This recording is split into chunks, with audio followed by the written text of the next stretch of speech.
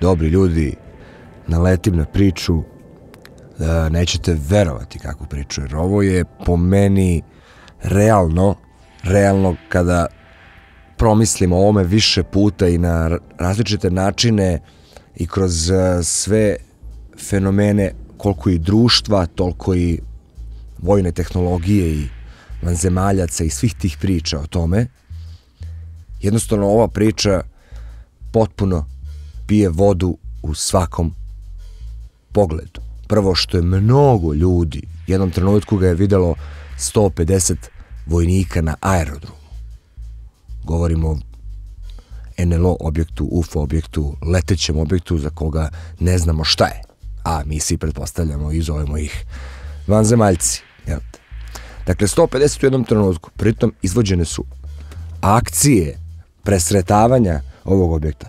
Dakle, šta se tu, ljudi moji, zapravo desilo? Penzionisani general, pukovnik Zvonko Jurjević, vidjet ćete po mimici njegovog lica i po načinu na koji on priča o događaju. Pritom je sam događaj nije samo jedan, nego se ponavljao mesec dana. Čućete sada, ispričat ću vam sve ukratko, a vi posle možete uživati u tome, slušajući čoveka. To je bila 1975. godina. Zvonko Jurjević je tada bio komandant 172. avijacijskog puka, praktično koji je bio smešten u Crnoj Gori u Titogradu i verovatno je patrolirao u tim oblastima oko Jadranskog mora, verovatno Hrvatska, Crna Gora, obala SFRJ, naše bivše drage Jugoslavije, neposredno posle Nove godine. Ljudi, tačnije piloti koji su u to vreme leteli, jer smo bili jako bogata zemlja, kada budete čuli koliko smo leteli 1975. godine, znaćete koliko smo trenutno propali. Zapravo na tom aerodromu se nalazila naš avijacijski puk koji je služio koji je bio u stvari centar za obuku stranih pilota. Pretpostavljamo naravno ne za Ameriku i Rusiju, za te najrazvinije zemlje tog vremena, već verovatno za sve ove druge koje smo mi obučavali letenju. Letelo se, kaže, do 12.000 sati za godinu dana. Početak viđenja NLO-a ide upravo posle Nove godine 1975. godine. To je bila jedna svetleća kugla, praktično nije bila avion, nego je bila svetleća sfera koja je menjala spektar svetlosti od bele preko žute u svetlo-crvenu do naranđaste boje. Objekat je bio 10 puta sjajniji od najsjajnije zvezde i pojavljivao se čak i kad je vidljivost bila 8 osmina, to jest kada se ne vidi ni jedna zvezda na nebu. Pojavljivao se sve do 12. februara i ukoliko poslušate video do kraja, shvatit ćete da u tom 12. februaru i leži ključni dokaz da je ovo definitivno UFO ili NLO objekat. Budite strpljivi. Pojavljivao se iznenada i, kako kaže Zvonko, namerno skretao pažnju na sebe. Uvek se javljao posle 50 minuta, ma koliko oni pomerali početke letenja. 25. januara Zvonko je poleteo da ga presretne sa još jednim čovekom. Kad su mu se malo približili, nestao je. I sada, pošto se ovo dešavalo praktično svake noći kada su oni leteli, kaže Zvonko da se to nije dešavalo preko dana, moguće da se i pojavljivao preko dana, ali jednostavno nije bio toliko vidljiv. Dakle, možete samo zamisliti kako su se osjećali piloti koji se nalaze u takvoj situaciji da se okolo vojnog aerodroma igra sa njima svetleći objekat. Možete zamisliti, to nije situacija za sklopiti ruke i kao, baš nas briga, neka. Naravno da su se uzbudili i da im je to bilo misteriozno i da su pokušavali na sve načine da shvate šta je. I sada praktično Zvonku pada na pamet ideja, pošto je znao da se svaki let najavljuje 24 časa pre početka, odlučuje da uradi akciju za koju se neće znati. Praktično odlučio da u nedelju sasvim iznenada okupi prijatelje pilote i da pokuša da iznenadi objekat i da se uveri da li će se objekat pojaviti čak i ukoliko je to sve nenajavljeno, da bi uspeo da otpiše verovatnoću da mu možda to neko smešta znajući kada tačno kreću operacije. I zapravo desila se ista stvar, desila se to da su ga opet posle 50 minuta se pojavio, jurili su se u tom reonu Jadranskog primorja i kod Dubrovnika i on naglo leteo, kaže Zvonko, poput meteorita. Dakle, jedna tipična priča o NLO. Međutim, ako ostanete do kraja ove priče i čujete šta se na kraju desilo, shvatit ćete da nije tipična, jer je ovu tipičnu priču posmatralo 150 pilota sa zemlje. Kada su u puku shvatili da najava ili nenajava neke određene akcije, određenog naleta ne znači ništa i da se taj objekat jednostavno pojavljuje uvek nakon tih 50 minuta od početka akcije, Zvonko je imao još jednu ideju, a to je da pokuša da nekako pozove migove 21 u pomoć, ali tako da dolete neprimetno do aerodroma u Titogradu. Dakle, da lete nisko, ne bi li i tako eliminisao tu verovatnoću da je on možda sve vreme tu prisutan, da proba da ga zavara.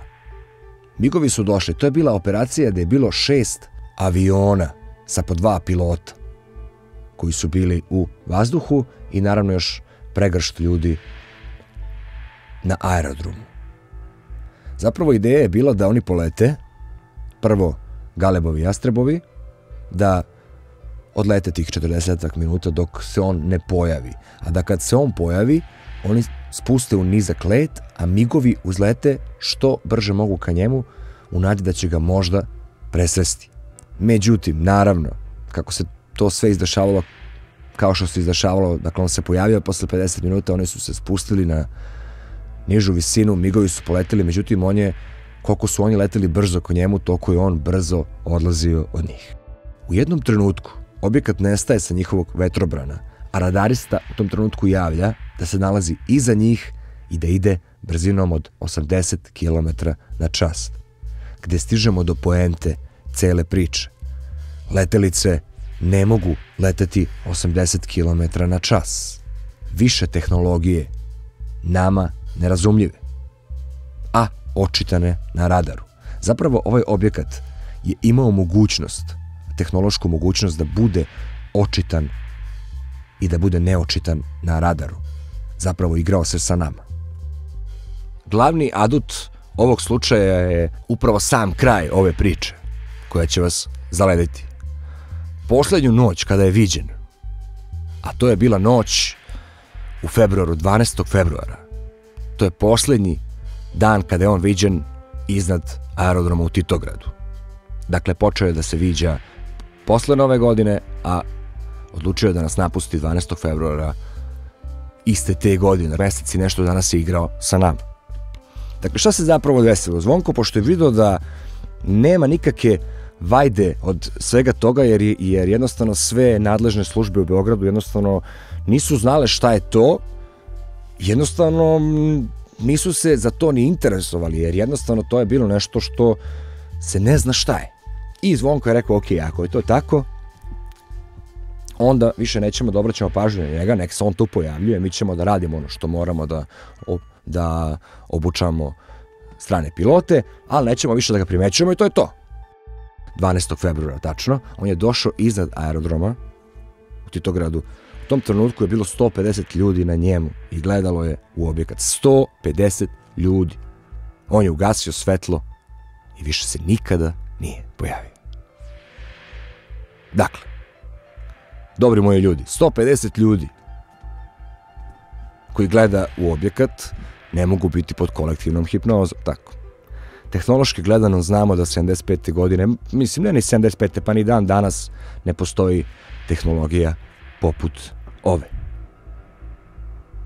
To ne može niko da ospori. 150 ljudi koji gledaju u njega i praktično njegova inteligencija gde on u stvari razume da jednostavno niža rasa se predaje i odlazi. Ljudi moji, želim vam stvarno da i posle ovog mog videa odete na link ovog videa, ja ću vam ostaviti link u deskripciji i poslušajte. Dakle, ja nisam stigao da upalim cigaretu, pa sad možete da zamislite koliko mi se svidela priča. Pritom, lice Zvonka i karakter Zvonka, ličnost Zvonka u koju ćete se uveriti kada budete otišli na link je prosto, vidite da čovjek priča istinu. Vidite koliko ga to interesuje i koliko mu je stalo da sazna istinu o tome, a kako stvari stoje odneće ju u grob, jer najverovatnije se neće saznati. Šta da vam kažem, dobri moji ljudi? Ludilo mozga. Pozdrav, budite mi dobro i uživajte i pratite FES TV. Voli vas FES. Ćao!